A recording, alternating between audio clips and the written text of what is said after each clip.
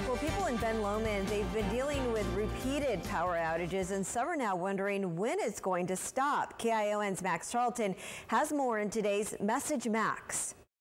Chuck Heron says his electricity has been on and off since January. With no power and no internet, we caught up over the phone, and he says he can't wait until things get back to normal.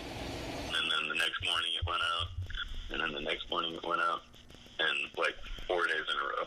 Chuck Heron and other residents of Ben Lomond have been experiencing power problems all year. But over the past couple of weeks, things have gotten worse, with power being out for up to 7 hours at a time. I think it started last Tuesday, was the first, recent outage within like the last month or something like that. PG&E says they are responsible for the outages, and they're only temporary.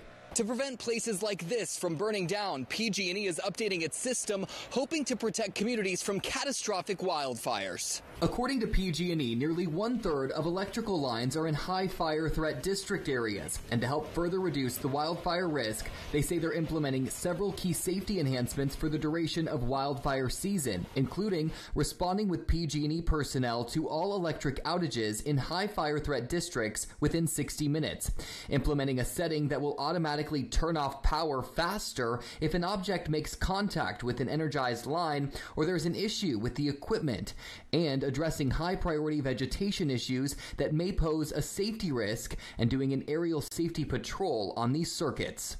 We do not want to start any kind of wildfire to put our customers and communities at risk. And so we are taking steps that are more extreme to go align with these very extreme conditions that we're experiencing in California right now.